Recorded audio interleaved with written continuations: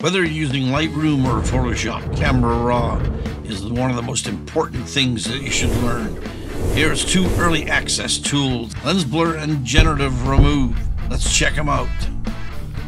Alright, here we go. Here's a picture I took of myself. I like the picture, but there's some things I don't like about it. And I usually do all my work in Camera Raw with this kind of thing.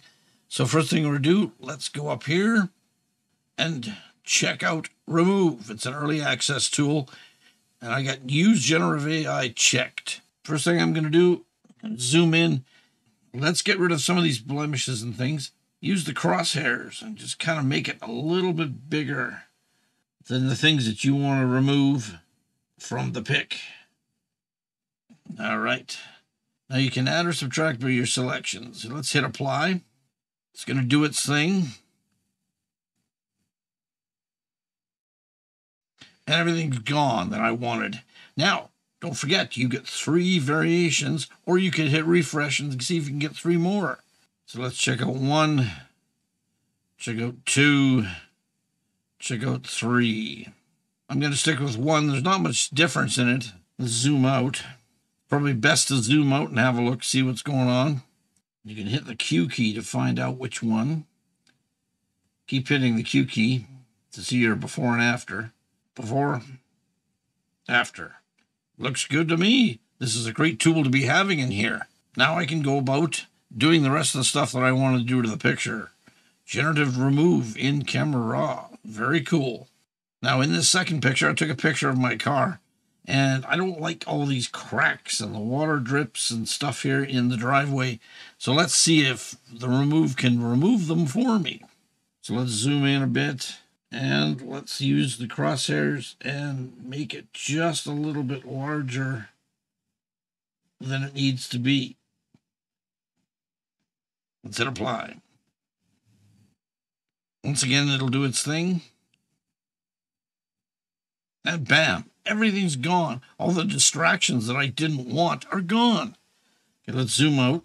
Variations 1, 2, or 3. There's not much difference between them. So I'm just going to stick with 1.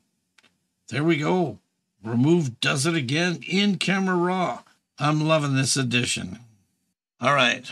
Let's check out the second early access tool, which is Lens Blur. I'm loving this one. I've been using this one for quite a while, and I just love it. So let's go down right here to Lens Blur and hit apply. It'll take a sec to do its thing. You can see by here it's working. And it's done. And the background has been completely blurred out perfectly, just the way I like it. Now, if you want, you can do more or less, or throw some bokeh in there if you want. The thing I want to point out that's really cool in here is to visualize the depth and the focus range. Because up here, it removed all my little hairs on my head here. So what we'll do is we'll hit focus. We'll zoom in, and I've got my feather down to 0, brush size at 4, flow at 100, and I'm just going to go along my head. And look at this. Look at this. It's putting all my little hairs back that I want. That's incredible. Let's zoom out, and now they're back. And yet everything is still blurred. This is very cool. Remember, you can focus and blur. The refinement is amazing. Now, in my second example here with my car, I want to blur the background. Let's see what Lens Blur does.